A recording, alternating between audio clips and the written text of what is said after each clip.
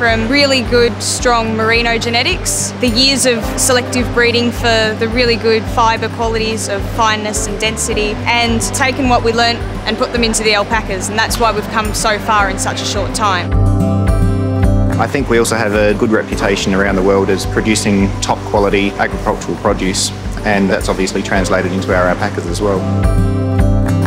The alpacas really cope in the Australian environment, so it gives us a big advantage, like the merinos out in the wheat belt. Anywhere a merino sheep can live, an alpaca can live, and originating from the Andes in Peru, they're used to those conditions. We've got some of the best fibre in the world in Australia coming off these animals, and also the ongoing development in breeding. We've come so far just in the short 10 or 12 years that we've been in the industry. We were lucky 25 years ago to get great genetics out of Peru, and now we've improved on those, and we've just got the best genetics in the world.